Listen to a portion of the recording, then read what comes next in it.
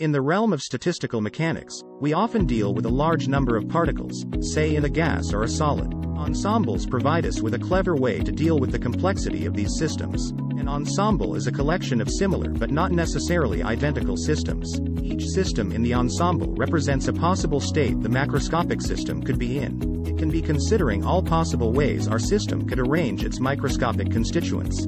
The ensembles provide us with a statistical average over many possible states, allowing us to make predictions about the macroscopic behavior of a system without dealing with every single microscopic detail.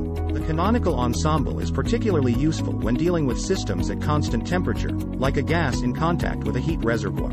In this ensemble, we allow energy exchange with the surroundings, and each system in the ensemble shares the same temperature. The microcanonical ensemble is concerned with systems isolated from their surroundings, meaning no exchange of energy. This ensemble is great for understanding the fundamental principles of equilibrium thermodynamics. The Grand Canonical Ensemble is one of the ensembles in statistical mechanics used to describe a system that can exchange both energy and particles with a reservoir. This ensemble is particularly useful when dealing with systems at a fixed chemical potential, temperature, and volume.